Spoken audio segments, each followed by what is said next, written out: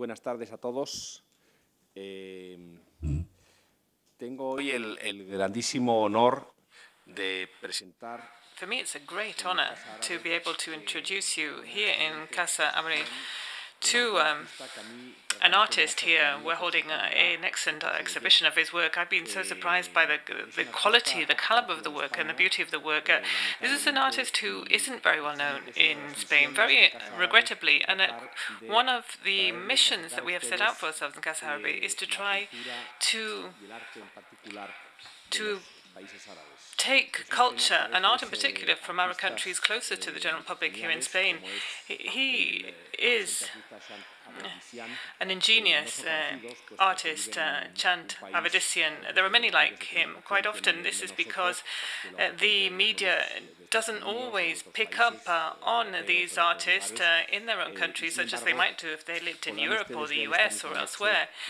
But here, this evening, you yourselves, ladies and gentlemen, will be able to see the caliber of his work. He is a prestigious artist. He's traveled all over the world, and you will be able to see that he has exhibited his work all over the world. He's a very well-known artist in Egypt and outside of Egypt, and perhaps he isn't yet as well-known as he should be in Spain. Nigel Ryan is going to be talking to us this evening about the artist. He, of course, knows the artist and his work very well. He's also knows Egypt very well. He's been living there since 1989. He is one of the top experts today in contemporary Egyptian art and I would say the contemporary artistic scene in Egypt. He's going to be talking to us this evening about Chant Avedissian. As I say, he actually knows Chant. I believe they have been friends for a long time. Then we'll be able to hold a discussion. Sabrina Amrani will join us in that discussion. You perhaps already know that there is a gallery under the name of Sabrina Amrani here in Madrid. It's her gallery. It was opened back in 2011. It was Sabrina Amrani who brought Chant Avedissian to Madrid, and Sabrina Amrani is the person we have to thank for giving us the chance to have this exhibition here this evening. Sabrina Amrani, as I said, has been running the gallery since 2011, brings works of art from all different artists from different countries of origin, but particularly from Eastern countries. And I think it is more and more necessary for us to see artists from Eastern countries here in Madrid, because I believe that we're very much focused on works from this area and are not opening up our vision to those countries outside. This exhibition then of Chant Avedissian is the very first exhibition of his work to be held here. It's a retrospective, and as I was saying, this is all part of our wish to bring the work of artists like Chant closer to the general public and to really delve more into his art. That is all I want to say at this point. I'm going to give the floor to the speakers this evening to talk to you about the artist and his work, and let me give the floor first of all to Nigel Ryan. Thank you. Thank you. It's a great pleasure to be here. It would always be a great pleasure to be at Casa Amrani and to be in Madrid, but I'm particularly happy to be here on this occasion, which is the first major showing of works by Chant Avedissian in Spain. Chant, I suspect, is a member of that growing band of artists whose name is probably more familiar than his work. I think that this is the case, speaks volumes about what's deemed newsworthy in all culture and how that news is processed. So if you type in Chant's name, type his name into any search engine, and the chances are that at the top of the results will be the news that in 2013 he broke auction records at Sotheby's. I mean, if you then click on images, what you'll see is a selection from the series of works that broke those records. You'll see intensely stylized portraits of Kulthum. You'll see a host of singers and actors and actresses from the golden age of Egypt's cinema. You'll see these saturated and very glittering portraits. I mean, literally so, because of... oh, can I? Is this not? Is that better? Is that better? Okay. Should I, do you want me to start again? No, okay. Okay. So what you'll see are these very glittering portraits, literally so, because he uses so much gold paint in them, of a very glitzy crowd. What you won't get is any suggestion that these are a very, they're very atypical, that they're a very limited part of the series from which they've been drawn, and that they're an even less representative sample of Chant's work as a whole. So I think one reason why the current show here is important is that it offers an antidote to that kind of lopsided representation. It's an antidote to the view that Chant Avedissian is somehow the purveyor of nostalgia for some glamorous but now lost age. Of course, no art is produced in a vacuum. Neither is it particularly useful, whatever attempts we make to kind of impose a cordon sanitaire or to sterilize the venues in which it's displayed. Neither is it kind of particularly useful to kind of view art in a vacuum. So what I'd like to do is to sketch out, I mean, not at any great length, but I hope efficiently, is to sketch out a context for the works that you'll see. Chant Avedissian, here's a self-portrait of the artist by the Great Wall of China, which I think is a telling backdrop, given it's one of the most concrete, dramatic concretizations of the kind of borders that I'm going to argue Chant's work seeks to surmount. Chant was born in Cairo, Egypt, in 1951, and I think the name and the place and the date, they're all very important. Avedissian, of course, is not an Arabic name. He's Armenian, though he was born in Cairo. And he was born in 1951. That's a year before King Farouk, who's here. This is a portrait titled Mahabud al-Shab, I think. Icon, idol of the people, I think would be the best translation. He was born a year before King Farouk was deposed in the 1952 revolution by a group of army officers led by Gamal Abdel Nasser. Here's Nasser. The images behind, they're all monotypes. They're part of the Cairo stencil series that Chant began working on in 1991. This one of Nasser is simply it's titled Al-Rais, the president. That's the position Nasser assumed in 1956 after conveniently placing his predecessor, Mohammed Naguib, under house arrest. Chant's made many images of Nasser. He's made more than a few of King Farouk. I mean, the background of this particular image contains both the eagle of Salah ad-Din, which was introduced as a symbol of the revolution in 1952, and it still occupies the central band of the Egyptian flag. So there's the eagle of Salah ad-Din, together with a very simplified map of the, it is the right, yeah, it's the right one, a very simplified map of the Arab world, a very, very clear reference to the pan-Arabism that Nasser would espouse. Now, Chant grew up during the heyday of Nasserist pan-Arabism. Here is the Arab world, another of the stencils, this time foregrounded rather than placed in the background. And pan-Arabism is a subject that would have dominated what discourse was permitted in the state-owned media. The press was nationalized in Egypt in 1956, basically transformed into a tool for the regime. Now, I think it's actually quite important that we ask ourselves what Nasserist pan-Arabism, which would have been a ubiquitous topic as Chant was growing up in Cairo, I think we need to ask ourselves what that might have looked like to an Egyptian of non-Arab descent.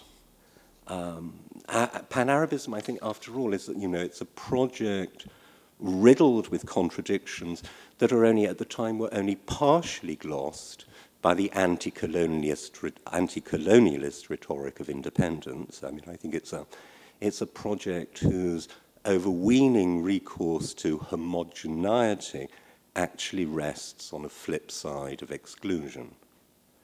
And I think it's probably a safe bet to assume that any response from somebody in Egypt whose only passport was Egyptian, whose only bureaucratically is Egyptian, but is not an Arab, I suspect their response to pan-Arabism, as espoused by Nasser, would be, to say the least, complicated. And I think when you if you look at Chant's best-known works, the Cairo stencils, which were all based on images that first appeared in the illustrated papers that proliferated in the years immediately before, and I think to a greater extent after the 52 revolution, if you look at those images, a very, very complex relationship emerges. Now, I'm going to show you just a handful of the stencils. I mean, there are more than 200 in the series. This is Jamaluddin al-Afghani, one of the more controversial figures of the latter half of the 19th century, a political adventurer, an anti-imperial campaigner, a religious modernizer, or a Sunni Muslim, or a Shia Muslim, or a double agent. Was he working for the Russians? Was he working for the British? What was he doing? A hardened opportunist.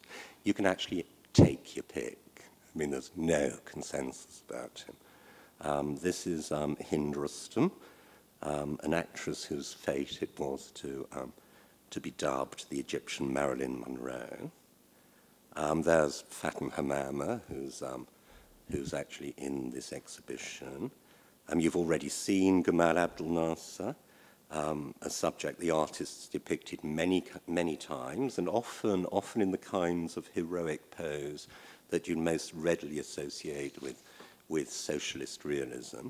But I think in the kind of great democracy of Chant's stencils, Nasser actually shares equal weight with a female shot putter. This is Beauty and Perfection, the title. Another nod in the image towards the imagery, I think, of Soviet propaganda. He shares equal weight with political prisoners. This is Shafiq Ibrahim Onsi, and with this is a portrait of Cairo's most notorious pickpocket from the 1950s. Now, I think even such a brief selection from the stencils is enough to show the range of subjects. And I think you'd say, there's certainly a motley bunch. And I think you have to ask, what do they have in common, these film stars and petty criminals, the president and all these divas? Now, the one thing the occupants of this pantheon share is that they were all depicted in the illustrated magazines and papers that proliferated in Egypt immediately before and after the revolution. And it's these depictions from the mid-50s onwards in papers that were state-owned, and earlier in magazines that were never less than partisan. It's these images that Aveidssian uses as his source materials. So the Cairo stencils, they are images of images. I think. Here you can see a source as one of the sources, and then what Chant's done with it. They're images of images, and as Chant has noted, they can be endlessly reworked from the cutouts that he's made based on on the pictures published in the magazines. I mean, in each reproduction, the backgrounds can be changed, new juxtapositions can be created. A single subject can be placed in multiple contexts. So here is NASA with Che Guevara in a much larger panel, which is simply titled Red. Here's a soldier.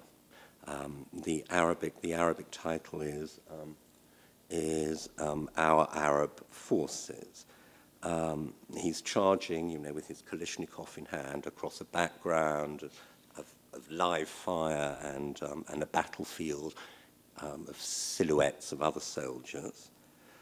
But he can be reused. He can also charge across a field of heraldic eagles interspersed with the order "no photos" in capitalized Latin script, which was, once a ubiquitous instruction in Egypt, in the vicinity of any government or military installation, and given the constant war footing on which the nation was placed as Chant was growing up, that meant anywhere and everywhere. So they may be our forces, but we cannot take a snapshot of them. We're not allowed to reimagine them. But our Arab forces, as envisaged by Chant and symbolized by this soldier, they can also be made to charge across a map of the Arab world. They can charge across a fields of motifs drawn from 17th century Ottoman fabrics, architectural details culled from the length of the Silk Road, landscapes populated by the kind of hieratic figures that you find in ancient Egyptian tombs. Here's Nasr again. And this uses the first stencil I showed, but it's now worked into a larger panel, and I think you can see in the center of that central panel that ubiquitous blanket band, no photo. Chant's been very clear about what he sees as the advantages of his stenciling technique. Stenciling, he's written, gave me the possibility of variation. Once the drawing was cut out, I could concentrate on color, on different backgrounds, but it's a process that also imposes formal qualities. So the schematizing of the figures, the paring down of all pictorial elements to areas of flat color, it actually turns the construction of a national identity pursued by the Egyptian regime following the revolution of 1952, because that, I think, to a great extent, is what the big state-owned publishing houses were engaged in, alongside the Ministry of Culture, which, of course, until the 70s was the Ministry of Culture and National Guidance. It turns that project into an essentially decorative enterprise.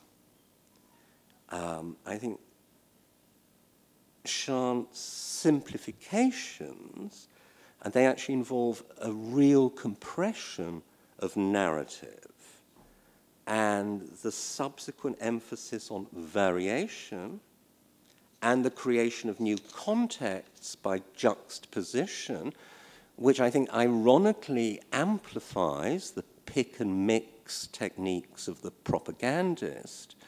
And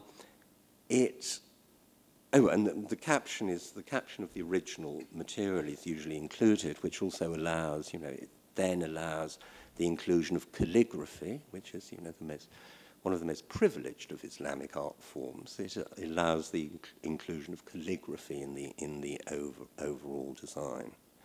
On moving to these bigger panels, Chant has said that they enabled me to assemble on one panel different subjects and thus tell a story. These are all made on, the larger panels are all made on corrugated cardboard, which is sold as a packing item in the markets of Cairo. This is a quote, by attaching the panels together, a whole space could be created. This gave me a large field of maneuver. The idea was also to replace the notion of one painting by a whole range of images that could be reused, replaced, interchanged, redesigned. Now, it seems to me that the very process actually clearly negates the possibility that, that these stencils somehow articulate a nostalgia for a supposedly golden age. I think by reusing images produced as part and parcel of the project to police the parameters of identity, to promote a patriotism acceptable to the state and its approved narratives, the stencils actually undermine, and I think they do it with humor, and I think they do it with a certain irony, they actually undermine the foundations of that enterprise. In fact, I think they pull the carpet from beneath the Nasserist state's attempt to construct identity. And actually, I'd go one step further, and I'd argue that the stencils actually express a very deep antipathy towards notions of the hegemonic, whatever form they're going to take. Now, I think it's nice that the show here today, it happily includes pieces which pre- and post-date the stencils. There are examples of the textile hangings, which Chant first exhibited in 1985. There are photographs by the artist, and there are the most recent works are the kind of medium-sized panels in gouache on corrugated cardboard, which you'll see. Now, in describing his own work, Chant has frequently employed architectural similes. My art master was the adobe brick, he has said. Putting 3 bricks together to make a wall, to make a pattern, that's magic. Architectural elements, and this is a stencil of the tuba, a simple mud brick, and they also form the subject of many, many pieces.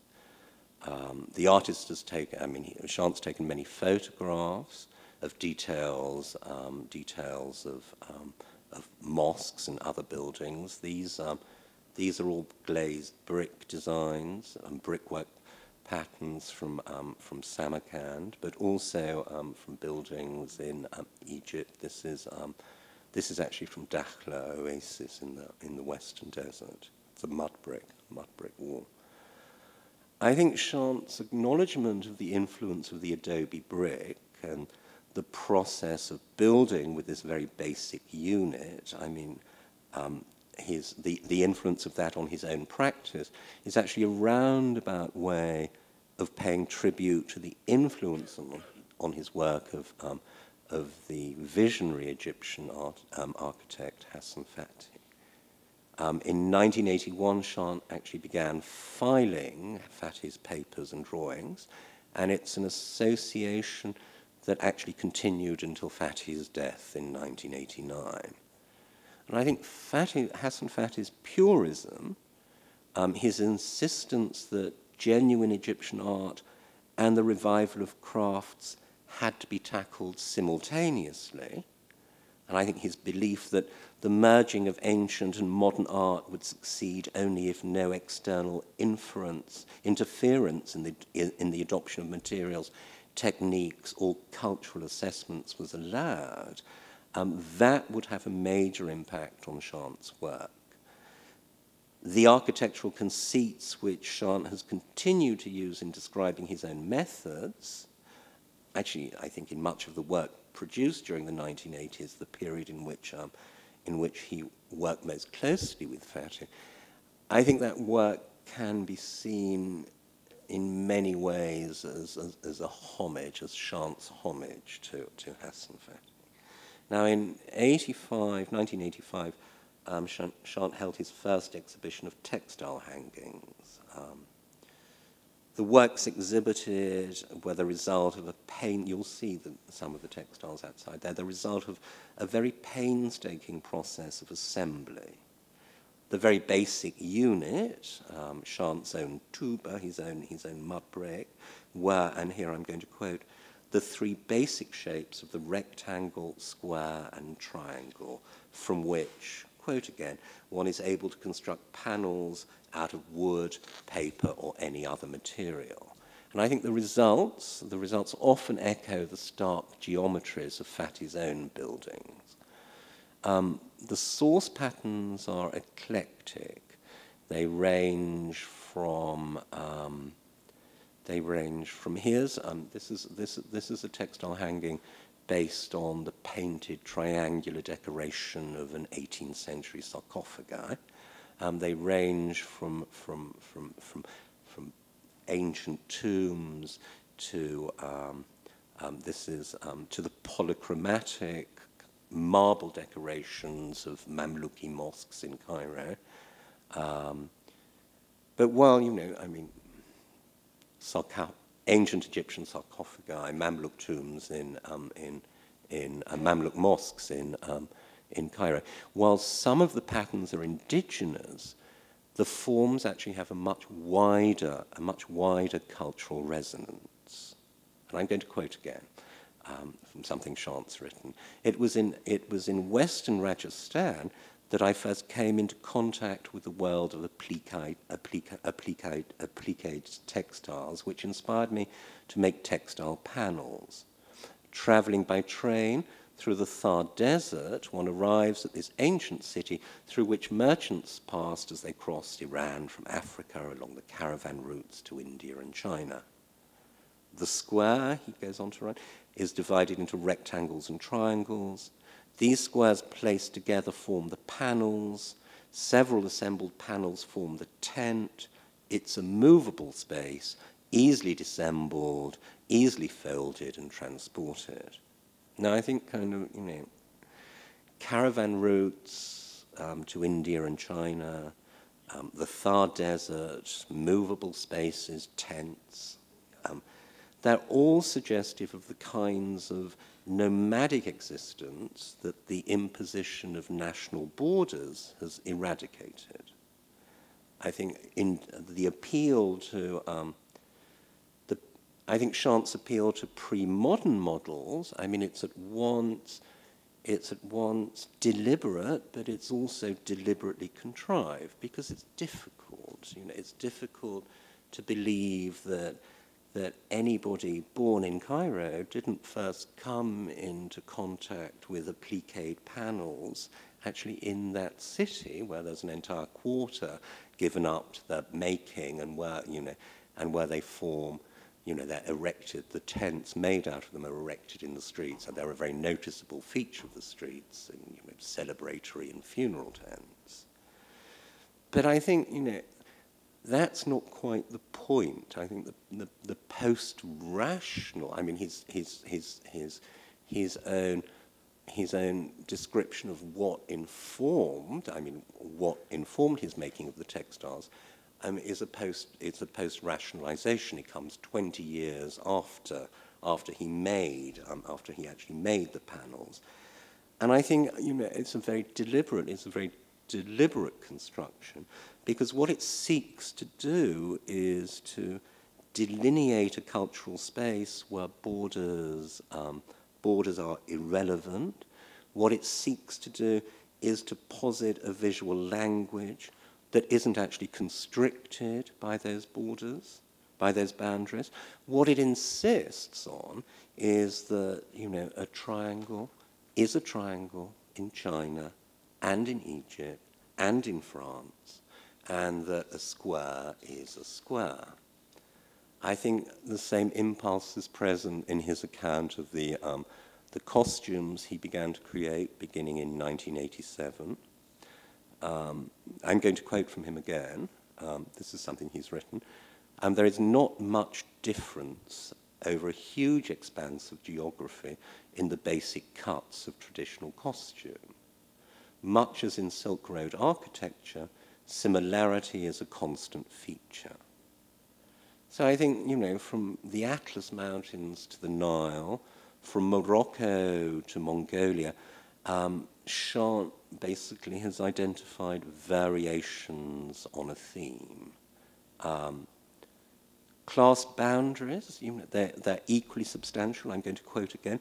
The wealthier the individual, the higher their social status, the more expensive the material, but from the top to the bottom of society, the cut is the same. Now, I think kind of to note that reality actually differs from the idealized space that Chant is delineating is again to miss the point, because all utopias involve wishful thinking.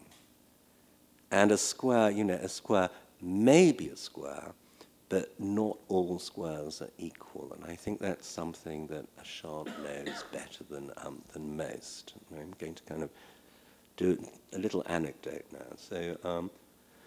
So to mark the centenary of Maleevich's Black Square, the painting that you're probably all familiar with, to mark the centenary of Maleevich's Black Square, the Whitechapel in London staged an exhibition. It was called Adventures of the Black Square, Abstract Art and Society, 1915 to 2015. And it described the exhibition as follows. This is their blurb, the Whitechapel Gallery's blurb. This epic show takes Maleevich's radical painting. This epic show takes Maleevich's radical painting of a black square, first shown in Russia 100 years ago, as the emblem of a new art and a new society. The exhibition features over 100 artists who took up its legacy, from Buenos Aires to Tehran, London to Berlin, New York to Tel Aviv. Their paintings, photographs, and sculptures symbolize modernism's utopian aspirations and breakdowns. Now, Chant was one of the artists included in this show. So, however explicit he's actually been about the pre-modern origins of his own textile squares, they can still be, it doesn't matter how explicit he is, they can still be co-opted by an exhibition to celebrate abstract art and society between 1915 and 2015. They can be exhibited beneath the rubric that straitjackets them as symbolizing modernism's utopian aspirations and breakdowns. Now, I think that, it was possibly as an attempt to escape such straitjacketing, to sidestep a discourse so hegemonic that it can shamelessly portray artisans in a Central Asian market as taking up the legacy of Russian suprematism, that it can actually transform these artisans in a Central Asian market without a blush. It can transform them into workers at the coalface of a European avant-garde. I think that's to escape that. That's why his most recent panels, some of which are included in this exhibition, in his most recent panels, Chant actually foregrounds the designs that once formed the backdrop of the Cairo stencils. So he dispenses with figurative elements drawn from the pages of Egypt's national press, the better to focus attention on, I think, what's most often overlooked in those in the schema of those earlier works. I think it's a reductionist ploy, but it's one that actually opens up hitherto concealed vistas. And I think it's one that actually amplifies concerns that have long been central to his work. The most recent panels illuminate rather than conceal complexity. I think the juxtapositions are of abstracted forms, drawn from designs on Bukhara kaftans, from the geometries of this. This is the floor of the Mosque of Sultan Hassan, 14th century, in Cairo. This is the Sintamani.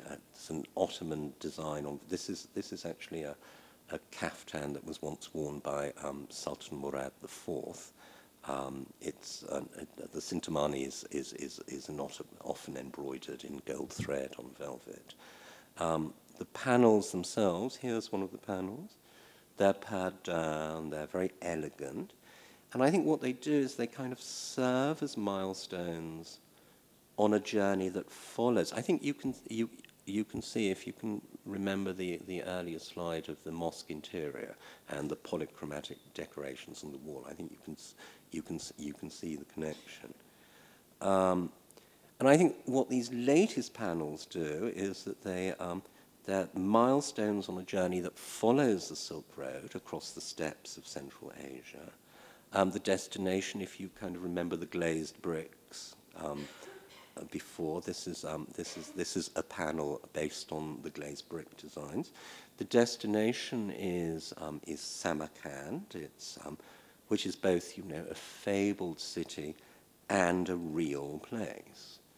And I think it's that confluence, I think it's the intersection between story and fable, between the story fable and reality, the city with its material culture.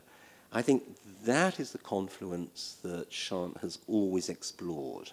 What he's always done is he's juxtaposed privileged narrative, and I think you see that in the Cairo stencils. He juxtaposes privileged narrative with unseemly fact. And I think Chant takes the long view.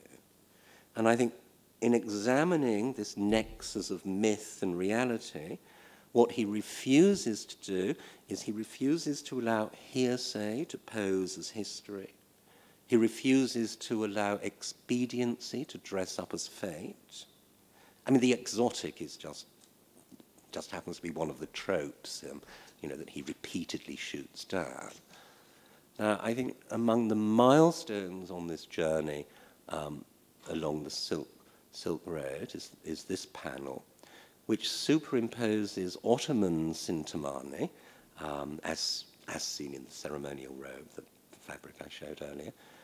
It's a triangle of 3 spots and a pair of wavy bands. Here it's superimposed over repeated Bukhara floral designs taken from a kaftan. Now I think, there's nothing that can be neutral about an Armenian artist deploying Ottoman motifs.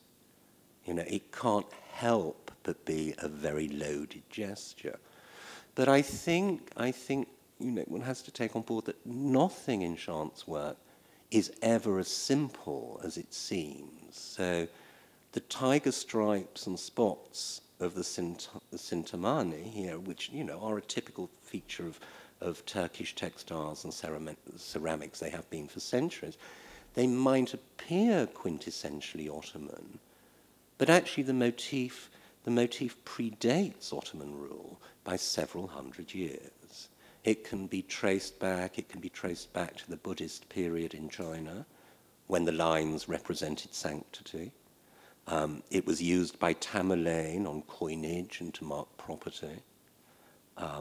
The spots could allude to leopards, the pelts of which were worn by heroes in the Persian tradition.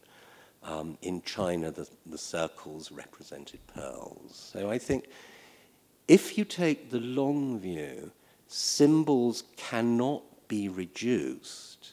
They can't be reduced, just as identities cannot be constructed at the whim of the state. And I think the deceptively simple decorative motifs Chant appropriates, they actually reverberate across vast spaces. And they echo in a space where boundaries are negated, where hegemonies cannot distort, and where identities need not be improvised.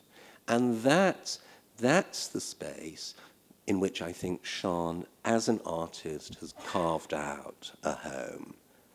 I think throughout his career, he's focused on the works look very different, but throughout his career, he's focused on a single point. And that single point, I think, is a place where quite simply a square can simply be a square, can simply be a square. And that's it.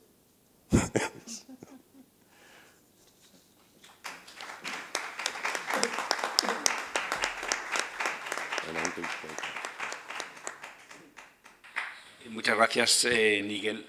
Thank you very much, Nigel, for that. It's such an interesting presentation and your description there of the works by Chant. Now we can kick off a dialogue, Sabrina and Nigel, about the work of Chant and the artist. So I will speak in English. Well, thank you very much. It's an amazing lecture. And myself, I learned so much. And I've seen so many works that I have never seen before by Chant. In fact, to start this conversation, I wanted to just share my own experience of how I met with Chant's work, and then how I met the artist. I was born in France and I live here since 10 years. And the first time I saw Chant's works, of course, they were Cairo stencils. And I was fascinated by them, by the technique and by all the glamour, because I have to say it. That's what fascinated me. All these famous people that you named some actresses, but I remember Farid Al-Atrash or Samia Gamal, all the Egyptian movie that I have watched at home with my parents since I was a kid. And this fascinated me, and that's why I started to look at his work. And when I start to look at his work as a professional, as a gallerist, I started to investigate, and I discovered the rest of this practice. And this is something you mentioned several times in your lecture. You talked about how Chant, as an artist, or how Chant's work began to exist through this record auction. In 2013, though he was and is. I mean, he'd been working for decades before that. Yes. And I mean, he's never actually had a large. He's never had an exhibition in Egypt, which I think is quite telling. And for the longest time, he wasn't perceived as an Egyptian artist. He's Armenian. I mean, that's the way things work there. He was very amused, I remember, when that auction happened, when suddenly there were newspaper reports, and he was Egyptian. And he wasn't just Egyptian, he'd broken records for any living Arab artist. He found that quite funny, because for the longest time he wasn't. An Egyptian. Or, I mean, in Egypt, he says, in Egypt I'm Armenian. In Europe, I'm Egyptian. In China, none of these things mean anything. And he wants to be in a situation, I think, where none of those things mean anything. But those identities, those improvised identities. But this is something very important to me, because when I started to look at his work, I was myself a victim, maybe, of my education in Europe. Or where I live, or where I work, and I really discovered what I was, the work I was seeing by Chant, which for me was this nostalgia, these movies. I discovered myself that I had a misinterpretation of a misunderstanding of his practice. And in fact, when I started, and you show several images, and you will see in the show several pieces that are more abstract about architecture, geometry, which are, when he took off the glamour of it, you realize, and after your lecture, you really realize that Chant's work is much more political than it appears at first sight, or at least as it has been seen during many years. It's not nostalgia. It's not nostalgia, of course. and what I mean, that there might be a nostalgic element in it, and individual pieces could lend themselves to that kind of interpretation, but that's not what it's about. No. I mean, it is. I mean, it is. I mean, it's an essentially political position that he was brought up in a very difficult period. He grew up in a very difficult period. In fact, this series of works started in the 90s, which are at the beginning of the Gulf 90s, War, which is the Gulf War. I interpret it, and not only me, but as a response also to this context. And this is something you've been going through, and in fact, even in the chronology in the exhibition, between the art events in Chant's career, there is also mention to political events or more not arty events. For me, so that is something also that we discussed a lot, and each time we discuss about art with Chant, we always come back to politics. We always come back to history. And in the end, there is a quote that I like to share always with the audience, and everybody wants to listen to it. Chant himself says that he doesn't do art, that he do fighting against the influences. And as I understand Chant's work, it's you talked about how we want to simplify, and how that's what he has been seeking during many years, to simplify, to minimalize a certain language, and to create a simple language. Yeah, I mean, I think formally, yes. But that's a formal process. But that also carries an enormous amount of weight. I mean, that simplification of the formal qualities, I think, actually amplifies the complexity, the contextual complexity. And I think that's and I think the fact that he's dispensed with these figurative elements and actually has foregrounded what was in the background, I think that's very much a deliberate ploy to avoid that being read as a purveyor of nostalgia. And do you think, I don't know if it's a very maybe not simple question to answer, but do you think, or you live in Cairo since many years now, and what you know very well also the art scene, do you think there is this characteristic, or if there are characteristics that we can put in evidence in the art production more in general in Cairo or in Egyptian artists, some characteristic or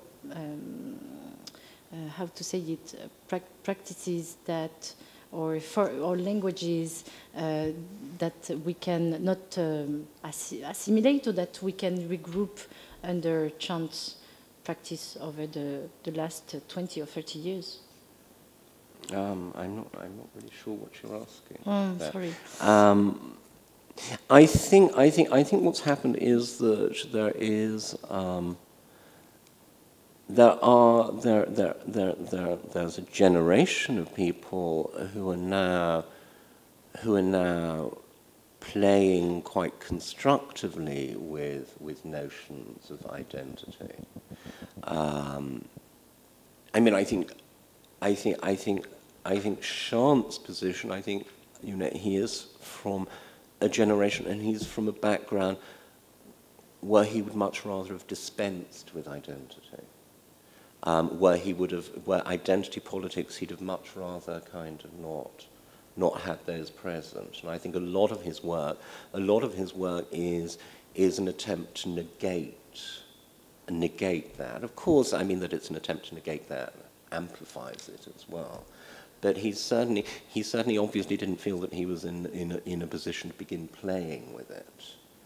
And I think that's to do with the particular time in which he was brought up, and the fact that he he made a very clear decision that he wasn't going to move to New York. He actually moved back. You know, he moved back to Cairo from Paris. He wasn't going to base himself in Paris. He wasn't going to base himself in New York. He was going to base himself in Egypt. So this is a reivindication in a way, or a reaffirmation maybe of where you come from, and that's something I have the sense to feel in his work, which is when he uses these ancient Egypt symbols or the iconography. I mean, I think that's where the Hassan Fathy comes in as well. There's kind of insistence that there's something very localized. There is something very substantial, but it's that very substantial thing that actually, you know, an art establishment in Egypt, which is still caught up in those, you know, tradition versus modernity conflicts. I mean, what Chant is delving in is stuff that actually the establishment isn't particularly interested in. You know, I mean, ballady can become a word of insult in Egypt when people want it to be. It could be a word, you know. So I think, yeah, I mean, what he's interested in is and the recourse is often to pre-modern models. I mean, I think it might be to escape that imposition, that imposition of identity, but also to escape that endless and unresolvable debate about tradition versus modernity, which goes on across the Arab world. I think, you know, I think there's strategies. I think Chant has developed all these strategies to kind of escape things that are being imposed. And I think in doing that, he's created some extraordinarily beautiful art. Right, I definitely agree with you. We talked about also propaganda. I mean, that is a word that you mentioned, and it is very recurrent in his work. And in fact, I wanted to add a few details about the pieces that we are showing at Casa Arabe. Some of them, they are stencils, as you mentioned, as the one that we are viewing. And the large panels and bands, you will see, they are also made in cardboard. So this is, on a way, something that he shared with Hassan Fathy, this idea of using not a poor material, but the simplest material. No, the simplest possible. material, yes. I mean, and the large panels are on corrugated cardboard. The smaller stencils of those very glamorous people, which are in gold pen, they're actually on fine paper. No, they're actually on the paper that butchers used to wrap meat in Cairo. That is something I didn't know. They're all on kind of butcher's paper. But the fact that, well, I wanted to mention that because I like to think about this parallelism between how Chant has been traveling throughout the years, how in the end he found, and he says that he just found from China to Egypt. Well, that's the title of the show, Levantine Heading East, how we found always the same elemental forms. And in a way, I like to do this parallelism with the cardboard, that is something that you roll easily and transport easily. Yeah. And in the text and during the preparation of this exhibition with Casa Arabe, and it's also the layout of this exhibition to have something very tactical in which we invite people to discover what are the origins before the Cairo stencils, before the architecture, before the panels and the iconography uses, and the cardboard itself. The fact that the layers, that the stencils, they are applied on multiple layers, And I like this metaphor to this complexity of identities, because in the end, this is something I'm still dealing a question for me that is still unresolved, and even with my conversation with Chant, after a year, we are still unresolved. I think when it comes to identity, it's possibly inevitable that these questions remain unresolved. And I think it's kind of mining that for which he kind of takes. I mean, I don't expect any kind of resolution. No, it doesn't. I just share my frustration with you and the audience. Yes.